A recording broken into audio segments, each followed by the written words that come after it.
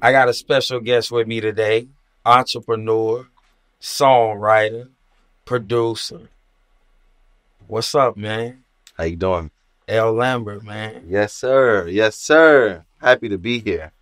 Yeah, man. So we got a lot to talk about. We know you're a busy man with a busy schedule and a busy plan. Yeah. So first, man, for the people who don't know, my audience who don't know, Yeah. can you tell us a little bit about where you from? Man, I was born in DC. Um Young age. My dad's a pastor. So all my family's from DC. Mom's from Maryland, originally from North Carolina.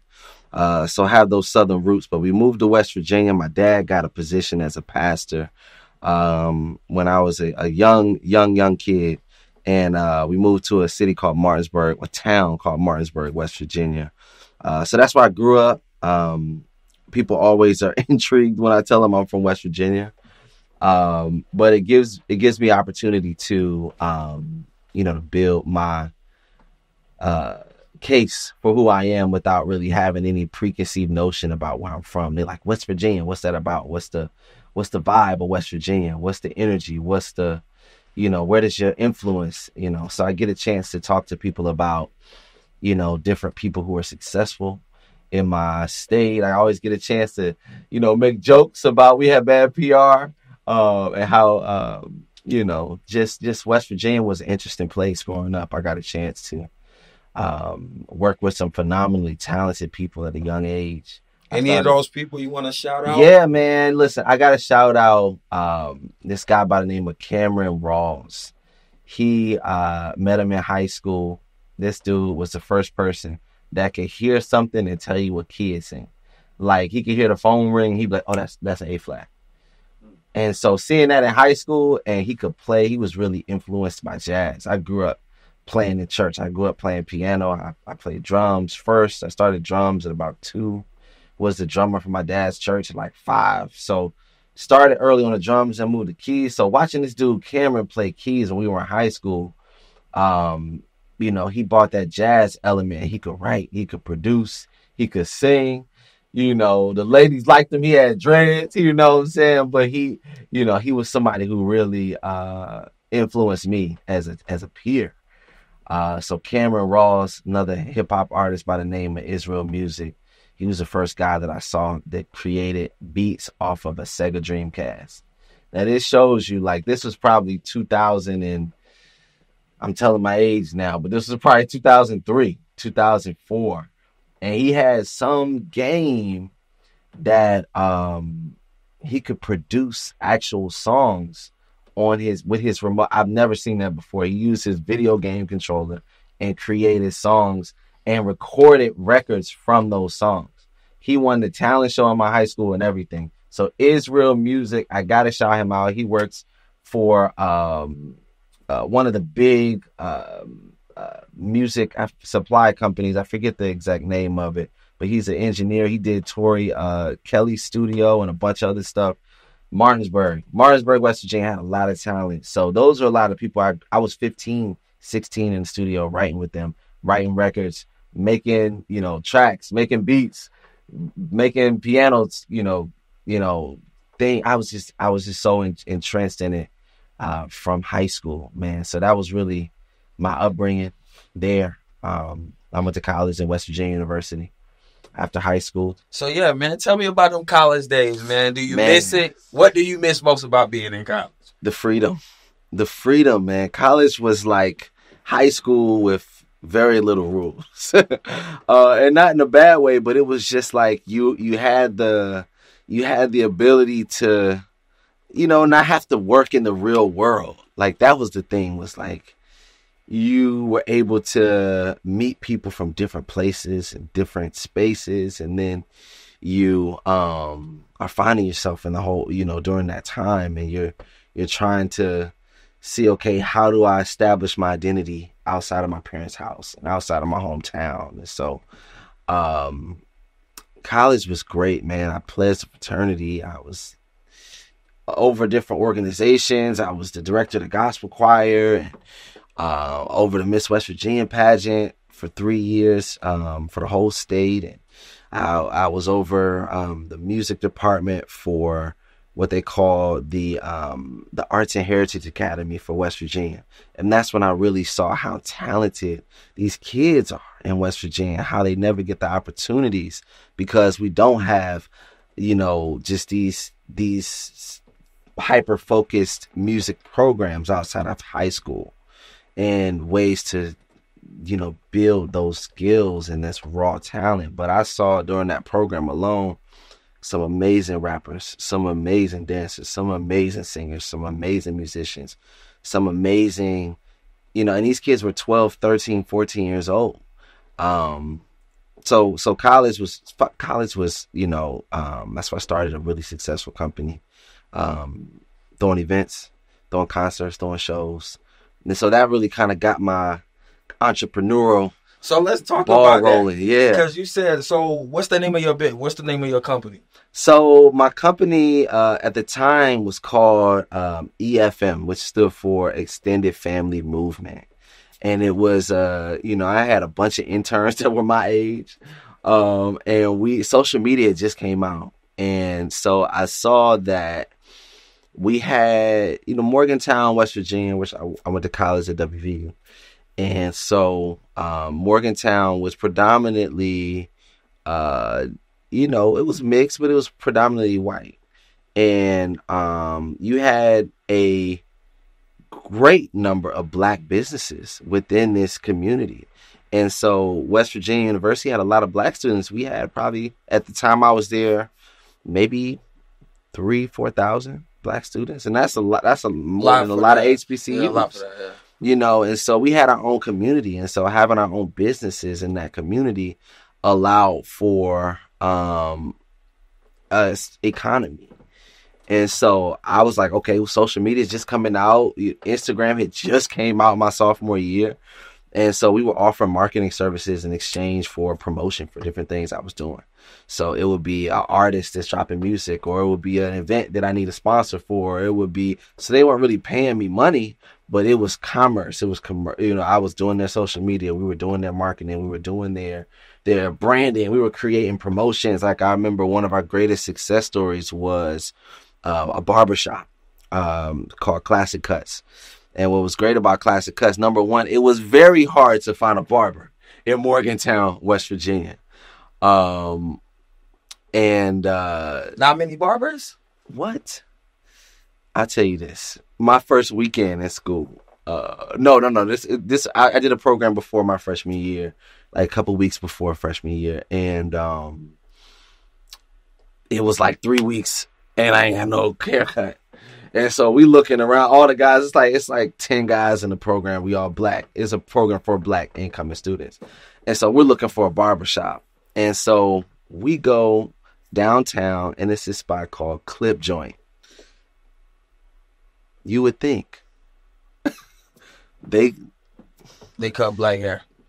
It was, and I'm sorry, Clip Joint, but it was a white lady as soon as I walked in.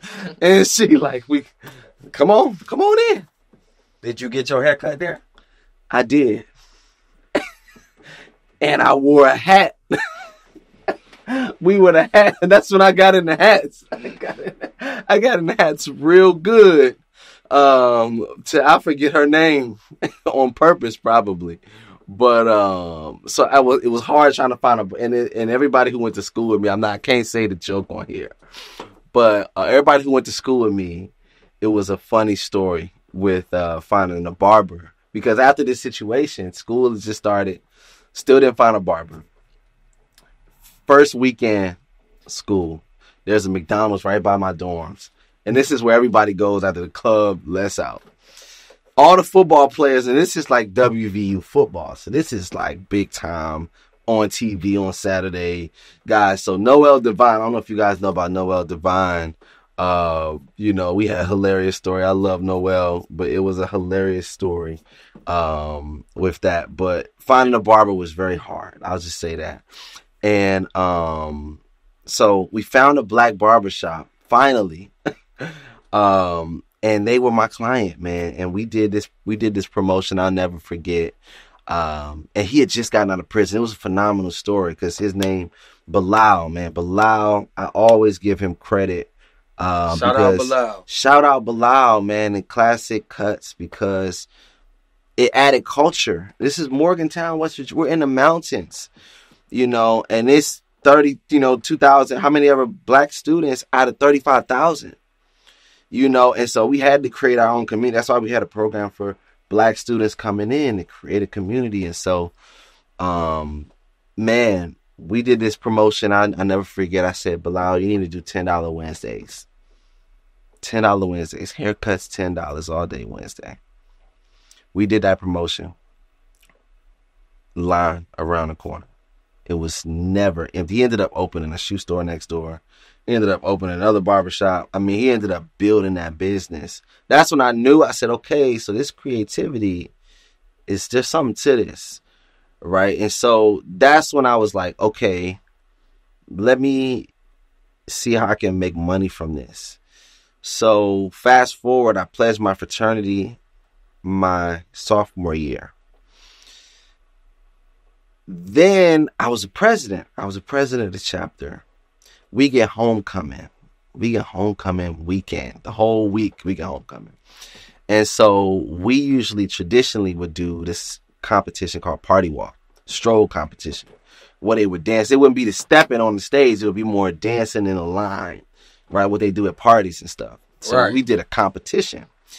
And that weekend we did the competition. We did the party. We did the after party. Man, we made it. It was probably $30,000.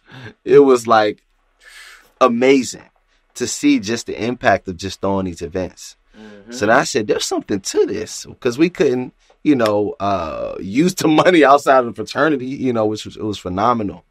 But that really got me thinking. Again, I'm looking at social media. I'm looking at marketing. I'm looking at the barbershop. I'm looking at other businesses I'm working with and how I'm just inputting just a few creative nuggets and it's changing their business. And so fast forward, I started throwing parties. I threw a stoplight parties. I throw in birthday parties. I would rent the club out and promote a new single I was doing. I would be promoting artists. I would start throwing concerts. What was your favorite venue? My favorite venue. What was the livest one?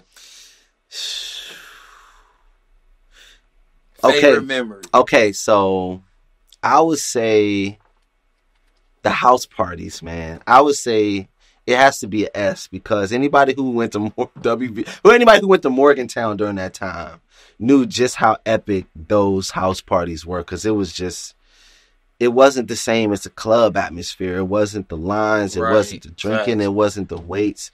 It was just the vibe. So I loved throwing those house parties. I loved being a part of those, ones where you just have so many memories where you think, like from that night versus the clubs were great. The clubs were cool, but it was red tape. It was, other people that you don't know. It was just different, and so I enjoyed doing those. But the house parties, man, I said the stoplight party was definitely the most lit. So let me ask you this, man. So you moved from Virginia to North Carolina, right? Yeah. Charlotte, West Virginia. Yeah. West Virginia. Well, let's put the West on the Virginia. I gotta put the West on there. I gotta West put Virginia. That. Yeah, I feel that. Hold it down. Bro. Yeah. So yeah. So what made you move to Charlotte? Like why that part of North Carolina specifically? So after college, got a job in DC. Working at a film company in marketing. Did that, left I was always involved in politics too, right? Middle school, student government, college, all of that. And so I did that, moved into doing my events on a bigger scale. Was doing that for almost 5 years in DC, worked with some of my heroes, worked with some of the people that I grew up, and I was able to tell them how much they impacted me. I had gotten to a point where I was ready for something new. I wanted to expand. My musical journey has taken me to where I want to remain as creative and independent as possible. And so I wanted to go to a place that was conducive, was fertile ground for expansion, And so I started visiting cities. I was in a relationship at the time, and she was in entertainment as well. And so we were looking to move and expand somewhere new. And so visiting different cities. I was a part of a tour when I was still living in DC. And Charlotte was one of those stops. And I remember the vibes just from that one show, like from the audience to the food to the energy of the city. I was just like, I like it. I don't remember going to Charlotte before. And I would always hear about CIAA when I was in college. I always hear about CIAA. So went back. This was 2017. Went back to Charlotte just to visit. And just to be honest, it was a prayer, man. It was a prayer that I prayed. I was like, God, give me a sign that this is where I'm supposed to be. And I'm just walking around different spots. I go to the Music Factory. Anybody in Charlotte know the Music Factory? That's I went there because I'm like, okay, this got to be where the music is. And I go to this spot and I see a stage, and I'm talking to like, I think he was like somebody who works at the restaurant, and we were just networking a little bit. And I just told him I'm thinking about moving. I'm a musician. He's like, "Oh man, you're a musician? I know 3 pastors right now that need a musician. Give me your number. I can link you today." I was like, "All right, bet." I was in Charlotte within 60 days, and so that's how I got to Charlotte.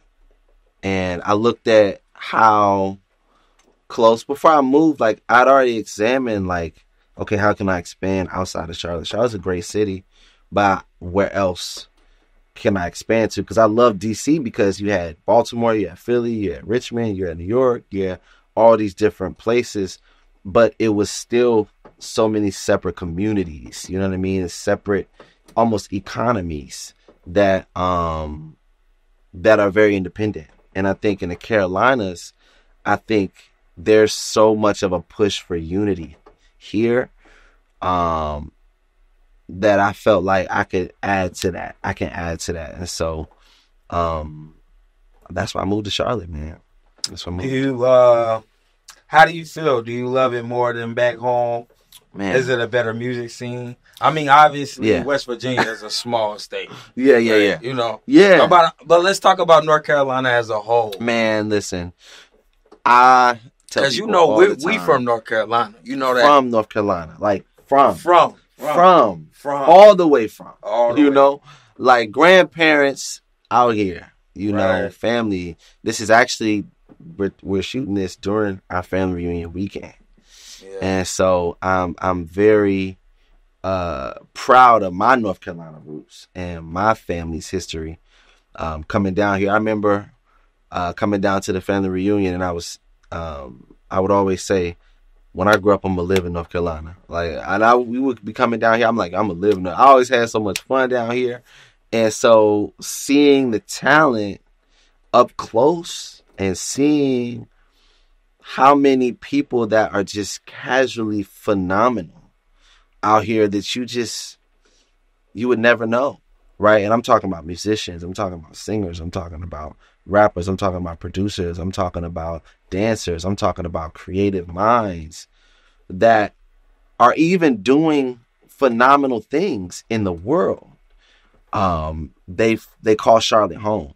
And I think that's because of how it feels so comfortable. It is a beautiful city. It's vast. It's growing, but it's still, for me, it feels like West Virginia. It's got the mountains. You got the chill. It's not too crowded. It's not too congested. It's not too many buildings, but you got a lot of people who are hungry. You got a lot of people who come from other places on a mission.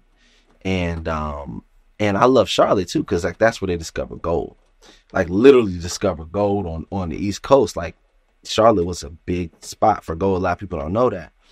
And I feel like that's true in many more ways than just in the ground. Just in the ground, you know. And that's been really what has fueled my mentality of, number one, exposing the talent in the Carolinas, and number two is like, how can I continue to expand my impact while I'm here, you know. So That's I love super it. dope. We appreciate that for sure, bro. Yeah, man. We definitely appreciate that. West Virginia right there, you know, Yeah. so it ain't that far, you know. Yeah. So let me ask you this on another note, right? Yeah. I got 2 questions to ask you, and I'm gonna ask them both, you know, and then I'm gonna let you just go and go off of that, you know. Yeah. Okay. The first question I want to ask you, right, is that do you think it's too many rappers, right? And before you answer that, right, I'm gonna hit you with the next one. Some people say that I've heard is that, especially from the younger generations, that R&B is dead. What's your take on that? Okay, so first, as far as are there too many rappers? Right. Without asking for more clarity in that question, I'll say that I don't think there is, right? Because it's 8 billion people in this world, right? But unique rappers, it's not enough, right? It's not enough rappers saying something. It's not enough rappers building a unique brand. It's not enough rappers that are pushing the bounds of what rap is, you know? And so in that sense, I think that we're still in the very early stages of what rap and hip hop and other genres, subgenre. Trap is just one subgenre from the tree of hip hop. Exactly. You know what I mean? You got hip hop, you got rap, you got trap, you got different types of iterations of that. And I think it's still growing. Okay, I got one more for you. Yeah. Do you think that there's an age limit? I asked this question to everybody I interview.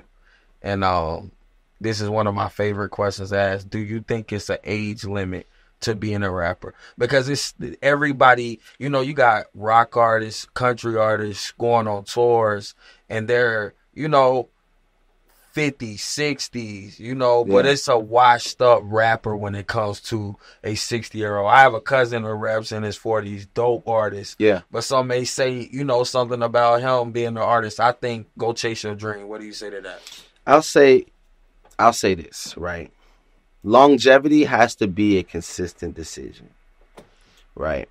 The reason why I say that is because there's an age limit to everything, right? If you think about it, right? LeBron James is pushing that, but in a general consensus, there's an age limit to the NBA, to the NFL, at that level, right? And that's where it also comes down to knowing your audience, right? Because in this game, it's artists that you've grown with them, you've matured with them, they've continued to speak to where you are, and then you have the artists that are trying to be frozen in time, you know, that are 40 and 50 still wearing the skinny jeans. You know what I mean? Like, that's not what your audience is doing. That's not what the people that grew up, that's not what they're doing. That's not what they're living. And so, I think you have to change with the times. And that's why I think longevity is a consistent decision, because you have to think, how is this going to feel, look, be, everything in 10 years, in 20 years? How's this song gonna be, you know what I mean, presented by me in a 60-year-old body? So you basically saying, think about what you're doing and promoting to the world. Right. Because one day you're going to see an older age than what you are now. Right. And some people are like, I want to get my money and be out the game before then. Right. And so that's as long as that's the plan.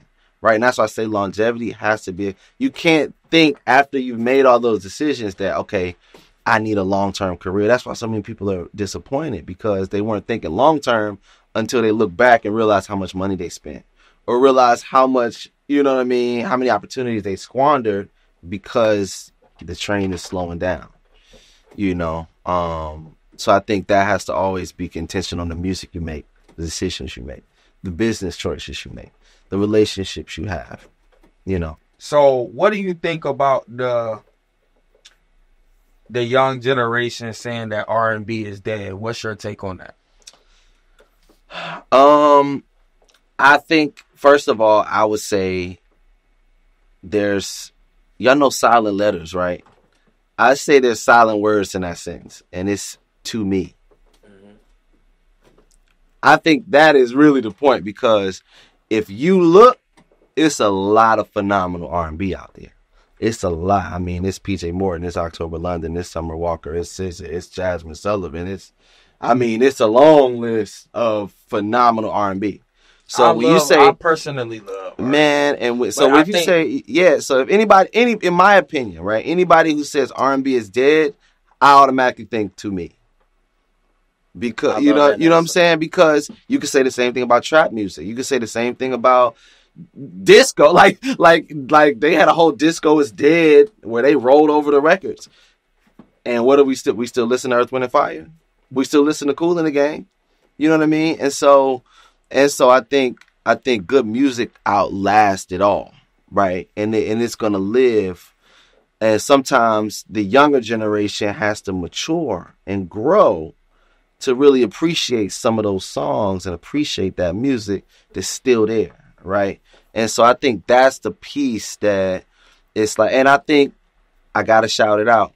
R&B Money Podcast has done a lot for R&B, right? Tank, Jay Valentine. I tell you what, I watch that show so much, and I rewatch episodes, right? And I've learned, because I'm a historian when it comes to music. Like, it's not a hustle for me. It's not a like I'm just trying to hit like, y'all remember the barbers when it was 6-figure barber, everybody want to be a barber. No, I've been doing this since I was before internet, before Instagram, before YouTube. We was doing this. So seeing it at that level,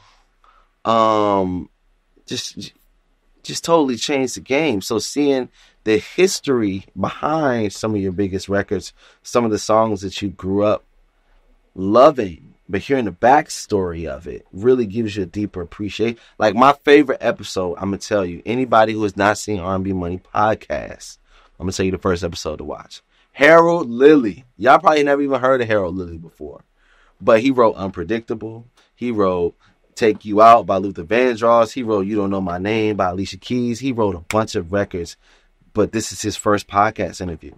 And so he's telling stories. He's from Richmond, Virginia. You know what I mean? And so those things, you know, is what gets me excited about it, because you really see the R&B's very much alive, very much thriving. They did an R&B Money tour. The R&B Money tour was sold out all over the place. It was Tank, it was Jay Valentine, it was Carrie Hilson, it was Carl Thomas, and they sold out shows all over the country. You know, and so R&B is very much alive. To answer your question. Dope answer. Yeah, I love that. And I excuse me. I think the one thing that I do agree, I agree with most of everything you just said, but the one thing that I did is really relate to was the fact that I enjoy a lot more music that I didn't necessarily enjoy in my younger days. Yeah. You know? Yeah. Like, I know music that my parents probably tried to put me on to, and I was like, man, get out of here. But, you know, in your 30s, you creeping, you know, you looking at it now like, man, I don't want to really hear none of this no more. Gotta you know live a little. Right, that's what they say. You know? They said live a little more. That's what they Exactly. say. They said live a little more. And that's really, because some of the, you know, cause again, you see how the music, some music is built for now and some is built to last. That's everything. So what do you think about today's era? Do you think that more music is not built to last, which is why you have so many artists? Because you remember at one point they was kind of gatekeepers to who could be good and who was not. Yeah. You know, you really have to have a skill set. You know, if you couldn't sing, you better have been beautiful. If you wasn't, you know, now you can just blow up however you want to. Right. And I think I'm not trying to sound philosophical or whatever, but they always say with great power comes great responsibility. Right. And so with great access, right? Access with the internet, access to people, access to distribution, access to merchandise, that kind of, to your point, lowered the gate. Right. And so the good part about that is that you can go direct to consumer. You can say, I want to release a song tomorrow and release a song tomorrow. Back in the day, you had to get a deal. You had to get it cut in the professional studio on a budget, or, you know, you had to get radio promotion. You had to get A&R. You had to get it approved by the label. You had to go.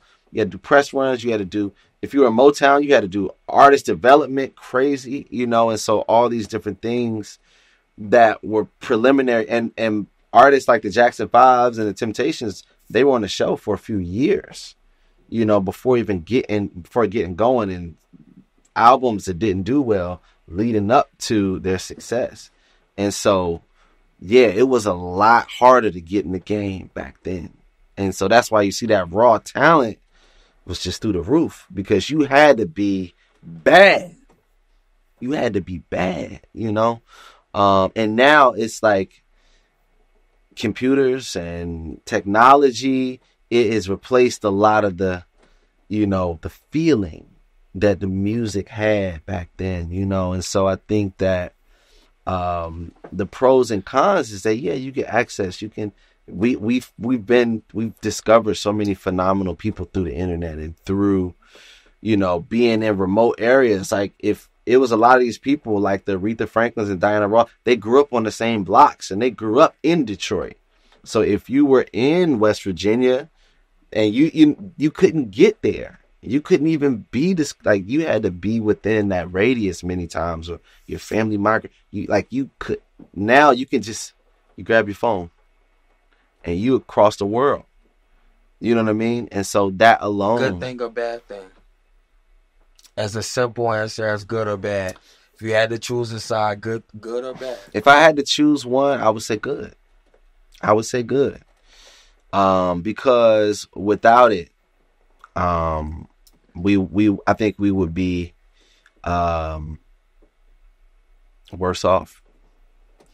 Because access to information. But do you feel like those people still, even those people who live in those small towns, yeah, I mean, they end up going to major cities. Yeah. Like, you're from West Virginia, but yeah, you moved to a bigger city for Charlotte for better opportunities. Right. So, it's still somewhat similar, yeah, when it comes to that aspect. Yeah. It's like, we're from a small town, and like, nobody's ever blew up here, even though that there's been more talent. I ain't gonna say more, there has been at least a few more talented people than people who have blew up. Right. Right. So do you think it's just about the opportunity where you go, or do you think that today you could still blow up anywhere in the world? I think it's a mix, man. I'm always the one that's, it's not always, it depends, but it's always like, because there's so many variables, right? Because you have to have equal parts opportunity and equal parts being prepared, being ready for that opportunity, being ready to seize that opportunity. And then you have to be able to sustain that opportunity, right? Whether it's, okay, your song, an executive loves your song, but if you don't have 4 or 5 other songs with attention span, that attention lasts for 2 weeks and then they're on to the next thing. And so if you don't have a backlog of songs, you're not even ready for the opportunity. And so I think, again, the internet, without the internet, a lot of things would be different. I wouldn't be here. You know what I'm saying? Like the internet, like, you think about everything from gaming to the Olympics to you think about so many different things in our lives that, without it. And I think, and that's why for me, you said if you had to choose one, but I believe, and I'll say this, right, is I believe there's a duality of everything, right? Money can be used as a tool or a weapon. A hammer can be used as a tool or a weapon. Water, it can save your life, it can end your life, right? And so you think about that when it comes to anything, right? It's like however you handle it is really the outcome, right? So when it comes to the internet, when it comes to social media, when it comes to hip hop, when it comes to R&B's, like everything is like, it can be used as a tool or it can be used as a weapon. I love that answer. Thank you. You always gotta, you don't put your eggs in one basket. You always gotta be open-minded to things. Right. And usually people just, everything ain't black and white. Yeah. Right. So yeah. Let me ask you, man, let's talk about what you do now outside of music. I know we talked before the interview started, and Yeah. we was gonna talk about entrepreneurship. Like, if you had to get, well, before we do that, we'll talk about it at the end. That way we could plug it. Yeah, yeah, You know, yeah. you could plug all your Oh yeah. information on Oh it yeah. in, Bet, right? bet. So, if you could give some tips to my viewers, Yeah. because, you know, I don't know who may view this. It may be a young, it may be old. You know, I know a lot of different people. So, Yeah. to my viewers, what would you tell them would be the first? I guess I would say tips to, you know, be successful starting a fresh business. Okay. Number one, research. Most times they always say, and right now, and I'm thinking about writing a book about this later on, about cliches that we really say we don't really understand. Like we say, I mean, like that's just a cliche, and we don't even think why it's a cliche, right? And so it's like they always say you putting the cart before the horse, right? They always say you put the cart before the horse, right? And you realize if you like take a second, right, and visualize how it's supposed to be, and then imagine the cart and the horse behind it, right? Just imagine that, right? And so now apply that to your business, right? Apply that to anything for real, but apply that to your business, to your question, right? It's okay. So number one, what is it? What do I want to do? Two is, who else is doing it? You know, who's doing it? Not just doing it, but doing it well. Like, who is the one that is, whether it's financially, whether it's marketing, and you can have a hybrid of, you know, this Megatron of influence, right? For me, I'm like, I want to dive into the who, what, when, where, why, right? So it's like, for me, is once I know, okay, what I want to do, who else is doing it well, right? From there, then you look in. Now, one of the best resources we have is artificial intelligence, right? And that's the ChatGPTs or the Geminis or the Copilot. Shout out to Microsoft. You know, where you're able to input an idea and get an entire plan built for you. You can edit it, you can change it, you can do whatever. And that allows you to leverage technology. That's where you're able to leverage these things, right? Like, you're able to say, okay, say you want to start a sneaker cleaning business, right? Just to say, I want to do a sneaker cleaning business. First thing I do, I think abstract. I don't even want to think about a name right now. Let's think abstract. Like, what I want to do, I want to clean shoes. I want to have shoe cleaner. I want to do maybe shoelaces. You know, like, okay, this is okay. So next thing I do is I Google the top 10 shoe cleaning businesses, right? Top 10. Then I start looking at their social media, their website. I start looking at their brand. I start looking at revenue, whether they're making money. I start looking at the backgrounds of the founders, right? Were they in a sneaker game? Or did they transition? What did they do? Did they whatever? So now I'm looking at, okay, this is what they're doing. This is how their Instagram is set up. This is how their website is set up. Okay. From there, I go to ChatGPT. I go to Gemini. I'm going to say them all. I'm going to say ChatGPT, Gemini, Claude, Copilot, whichever one you want to use. You input, how do I build a successful sneaker company? You just type that in either one of those. It'll take, based on research, this is what you should do as a sneaker company. Okay, write a business plan for my sneaker company. It will write you a business plan.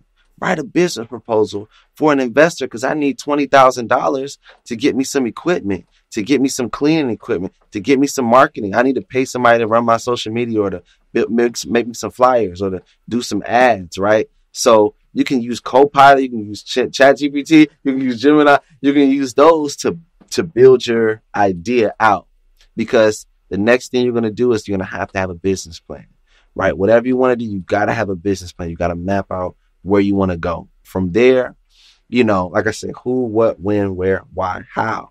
And so after that, then you start to think about execution. You start thinking about timelines. You say, okay, for me, I'm somebody who's addicted to checking things off the list, right? So I think about, okay, well, Whether it's, if it's just, we go back to the sneaker cleaning, it's like, okay, well, got my name, right? So you think about your name, you think about all the legal stuff. It's a lot of legal stuff that I wish I would have known starting out, right? As far as registering your business as an LLC, right? And making sure that you do all the logistical things, having an EIN number, having a, you know, having having a business bank account, start looking into business credit, looking into ways to, you know, utilize the resources that are available to entrepreneurs, the tax benefits, the write-offs. You can write off your, you know, gas mileage, you can write off your meals, you can write off, you know, equipment purchases and all these different things. And one personal, you know, endorsement I have to make is for an organization called SCORE, right? SCORE is in every city, everywhere. It's funded nationally federally by the Small Business Association, SBA. If you look up SCORE in your city, then it will come up, right? SCORE is totally free, and they give you business tutoring, business mentorship, business assistance, business advice, and that's marketing, that's branding, that's building your business, that's, you know, anything that you would like to do business wise is totally free. It's funded by the government. Not enough of us know about it. It is called SCORE. That is another amazing resource to build your business. From there, it's really just hard work, right? It's brand building. It's reading. I'm talking about books, leadership books, whether it's, if you're talking about having a staff, then you're reading leadership books on how to work with people, how to, you know, the 7 habits of highly successful people, or how to win friends and influence people, or your 48 laws of power, these different books that are leadership driven. Rich Dad, Poor Dad. You're starting to, you know, see what successful people do, right? So you look on, you know, YouTube, and now you're starting to watch podcasts. You're starting to look at, you know, sneaker cleaning podcasts and new products, or how to white label your own products. And now you're looking at, okay, well, now I'm not only cleaning with other products, but now I'm cleaning with my own products. Now I got a whole e-commerce business that's separate from me cleaning shoes, where now I'm selling shoe cleaner across the country. Or now I got shoe cleaner, I got shoelaces, I got waterproofer, I got all types of products now that I built a brand off of, now based off of that, you know, I just want to start a sneaker cleaning company. But that's where you put the cart before the horse, because that's before I've ever cleaned a shoe. Right? You thinking about that, because now you can clarify your vision of, okay, well, now this is the end goal. So what I got to do today, right? So, okay, start my social media, get my website pop, get my, you know what I'm saying? Now you got, okay, now I got to meet people. I got to see, okay, how can I get clients, family and friends? Hey, you know, you see it, and you see how you start to get excited by it. And that's why I encourage people, don't quit your job until you are making enough money in your entrepreneurial business. Don't just jump out there and quit your job. Because what you want to do is use that job to fund your business. Use that job to create the stability to be able to pay your bills while you're building a brand, right? Because then you'll look at, okay, well, sneaker cleaning, it's not bringing me any money this month. Then, okay, I get 5 clients. Now that's paying my phone bill, right? Okay, now I got some clients. Now I got some referrals. Next thing you know, that's an extra $1,000 a month, right? So now you're looking at, okay, if my expenses are, and this was the real math. This is what I tell people when I consult and things like that. It's like, okay, you know, you're ready to leave your job when you're able to comfortably pay your expenses on a regular basis, right? From your business, right? So if your expenses are $3,500 a month, you got to be making at least that consistently. And I would say at least 3 to 5 months before you even consider leaving your job. And then having a considerable amount of savings, right? And I'm talking 10 to 15,000, especially nowadays. Like, you got to have a good amount of money on the side for that in between time, because no business goes from 0 to 100. You think about Coca-Cola, they sold less than 100 bottles the first year. You know what I'm saying? Like, it was something crazy. So it takes time. And that's where a lot of us don't realize that it takes time to build anything. It takes time, and that's years. And you're not just going to wake up and have a 6-figure business. You're not just going to wake up and be making $10,000 a month. You're not just going to wake up and be, you know, but you got to start somewhere. That's not, I'm saying these cliches. Like you gotta start somewhere, And a lot of people, they just thinking, okay, well, how am I gonna make 6 figures with my sneaker cleaning business? Man, just get 5 clients first. Just figure that out, because then you like, okay, well, shoot, I got these 5. Okay, well, how can I turn that into 10? How can I turn that into 20? How can I get some of, these young kids off the street to start cleaning sneakers, where I can just focus on getting new contracts? Now I'm cleaning the sneakers for University of X, whatever, they basketball team. Now I'm cleaning they basketball team, they football team. I'm just securing contracts. Now I'm the CEO, right? And this is what I learned. This is the last thing I'm gonna say as far as business is concerned. CEO in our community, we just hear the word CEO, right? Hear this abbreviation. For us, a lot of times, you think it stands for Chief Executive Officer. A lot of times it stands for Chief Everything Officer. We want to do everything ourselves. But that's, again, longevity is a set of consistent decisions. And you've never seen anybody do it alone and last. You know what I'm saying? And so you see that in the grand scheme of things, it's like, okay, how can I utilize my resources? How can I utilize this time spent? How can I utilize the people around me? How can I utilize the internet to build something that in 20 years is worth something, that I can retire from, that I can, and that's really,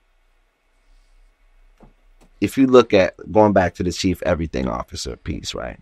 If you shift your focus and say, okay, I don't need to clean 1,000 shoes. I need to get 1,000 shoes in the door, right? So now it's like, again, you can employ people. So your focus shifts from cleaning shoes to getting contracts, right? Because that's the Chief Executive Officer. And I tell people, the root word of executive is what? Execute. It's execute. Like that's what executives do, is execute. Like it's not about doing everything. It's focused on getting the job done. A lot of times in our business, it's sales. It's getting new contracts. It's getting new opportunities. And then you have other people to do the work, or you have other people to work with you, where your energy is not all spent on just doing the work.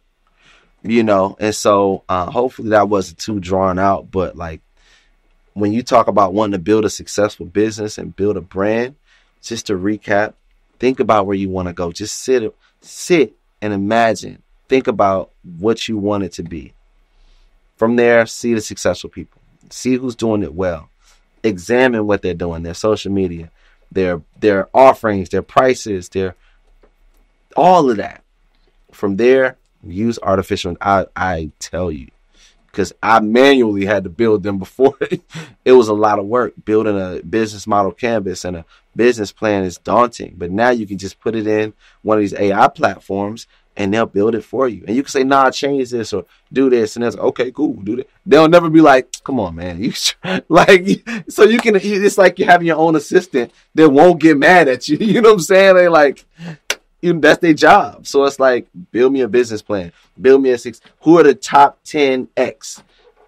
How can I be X? And, like whatever it is, just put it in there, And so I implore people to do that. Again, before you even clean a shoe, before you even do whatever it is that you want to do, you know what I mean? Think about the plan. Think about the plan, because it's going to make the execution that much easier, because you're not trying to figure it out so much, because it's like, this is the last thing, is they say get specific on the destination, not the details, right? So be specific about where you want to go, but it's not always so much as far as how you get there, because it may be, twists and turns, and it may not be, okay, I perform in front of this crowd and an executive is here and I get signed.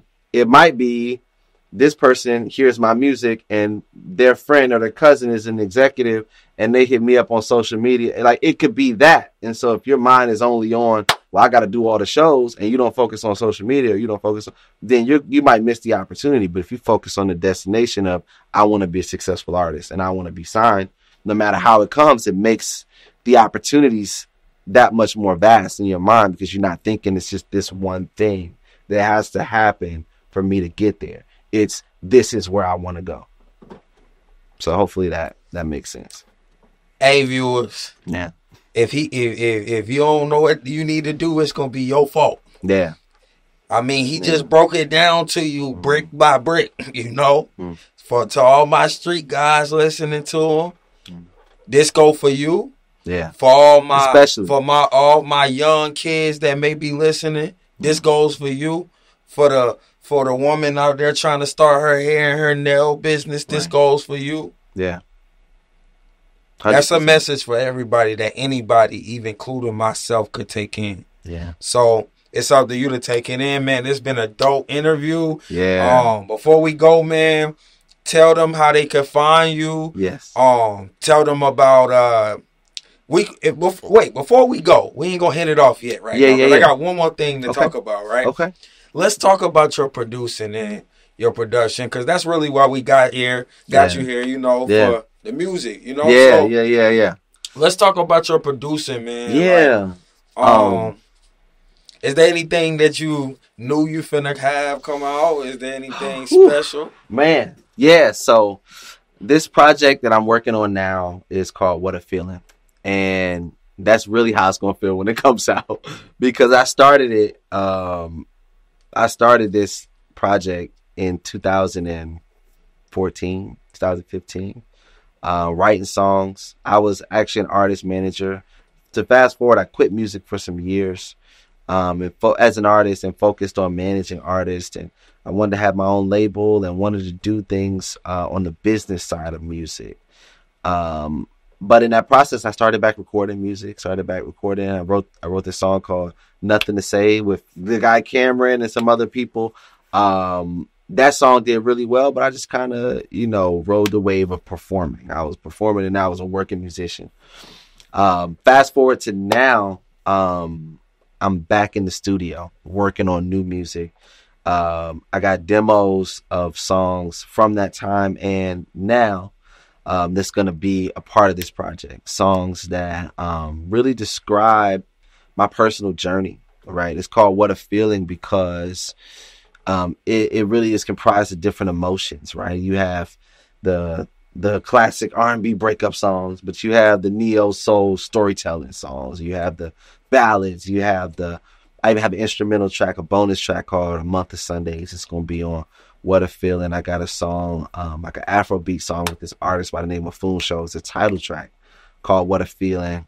He's a Nigerian artist, phenomenal Nigerian artist. And so I'm excited now because I'm recording the final versions of these songs and producing phenomenal music with different artists and producers such as Karen Poole. She wrote my new single called You Got It, wrote and produced it. Phenomenal. I got new music coming out with this artist by the name of Kurt Keys. Phenomenal artist, producer, top tier. Dejour out of LA. Like I'm saying, these are immaculate artists and musicians and writers that I've gotten to be a part of this project with me. So I'm really excited about it. We're dropping the first quarter next year, but we're getting ready to start releasing music here soon. So I don't have official dates yet for singles, but just know it's coming. Dope, man. Yeah. And let them know where they can find you. Yeah. Let them know, drop your social media. Actually, You know what? You don't Yes. even got to do that.